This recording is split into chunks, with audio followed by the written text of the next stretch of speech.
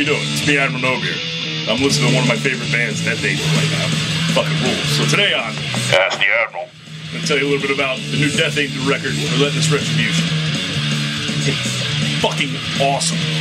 We recently had the pleasure of touring with these guys and actually working for them on the recent U.S. tour.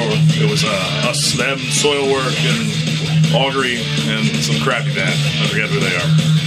No, I don't. I just don't want to mention them, but that's me. Yeah, so, Relentless Retribution. This thing is the best record they put out since probably Act 3.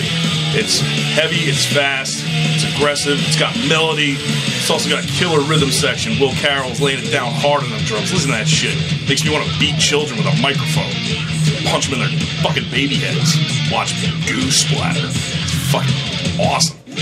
Mark hasn't lost his step either. That dude's screeching like a banshee. Fucking awesome. Rob shredded hard solos and Ted.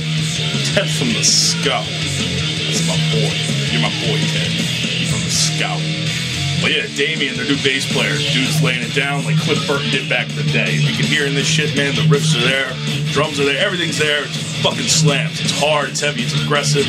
They also got some guest tracks on there by that Gabriele Rodrigo, whatever the fuck that is. Awesome fucking flamenco guitar and fucking rules. This record is fucking killer. You best pick it up, because if you don't, you're a dick and you can eat shit.